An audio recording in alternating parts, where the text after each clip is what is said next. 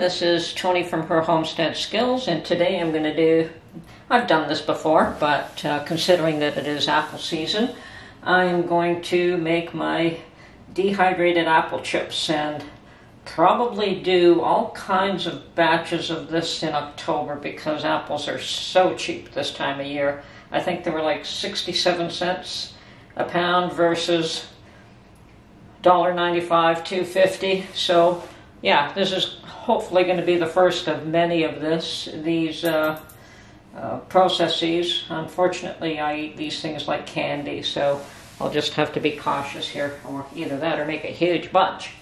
Okay, I'm also going to make the apple vinegar while I'm at it, the apple scrap vinegar. Why not? Two birds with one stone. Oh, and as usual, I struggle opening this vinegar bottle. Okay, I've got my water here.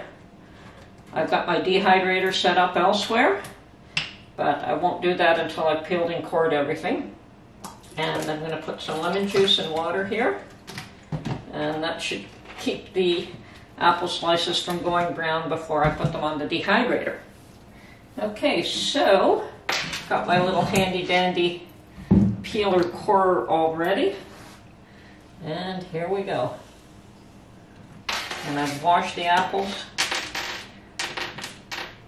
and we're all set to go here. This is a great tool, but I find I do have to set the cutter initially, which is fine, not a big deal. Oops, where's my knife? There it is.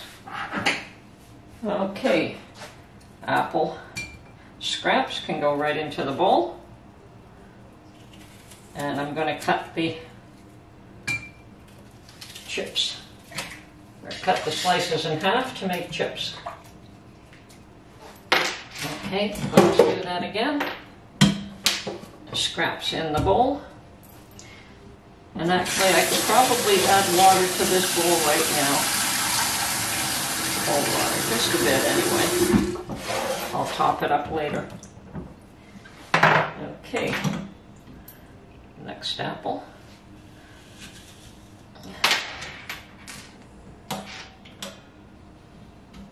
There it is.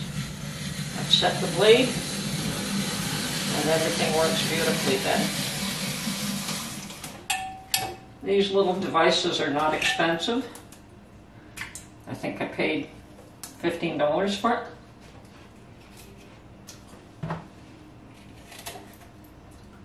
And they certainly come in handy for doing this style of, if you want to make apple chips.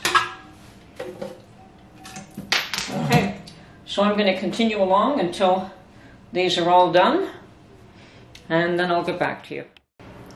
Okay, so I've got all my apples sliced and peeled and cored, and now I'm going to distribute them as quickly as I can onto this dehydrator tray, because I filled up the bowl quite a bit.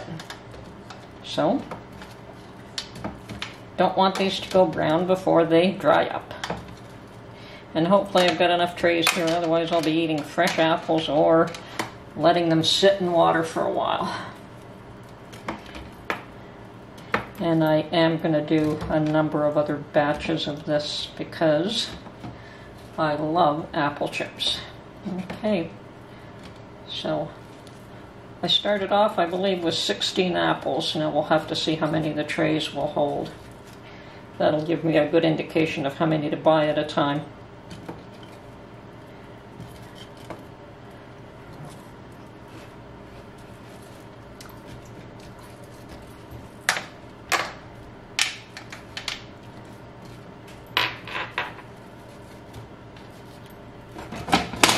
One down. Keep going here.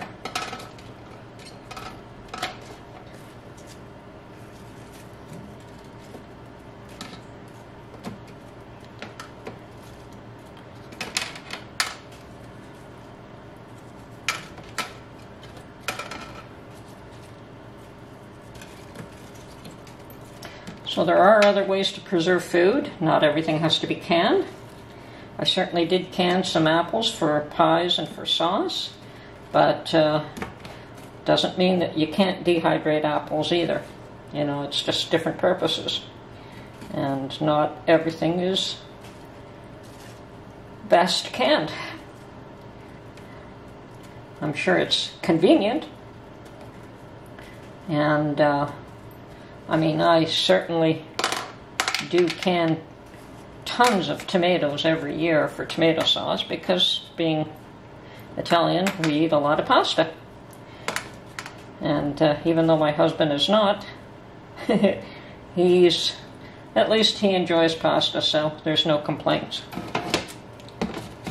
Okay, moving right along here. I've got 3 trays left. My bowl doesn't seem to have emptied out too much, unfortunately. But maybe they're just floating. Okay, I will get back to you after I have finished putting these on the trays.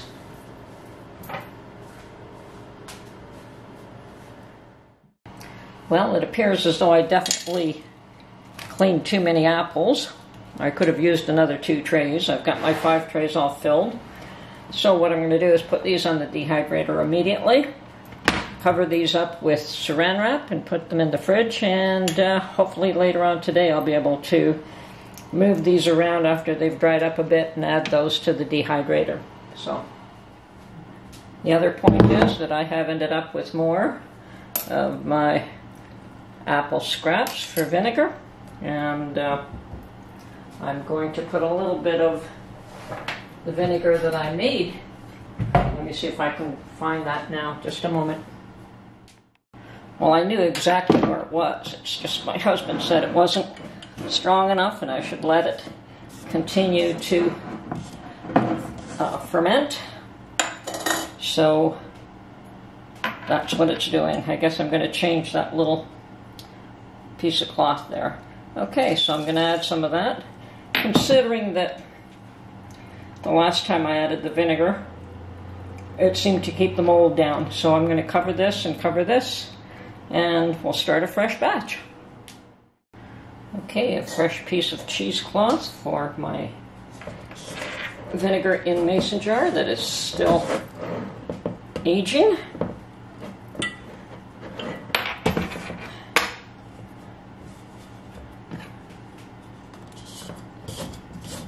There we go. And I have, okay, let's see.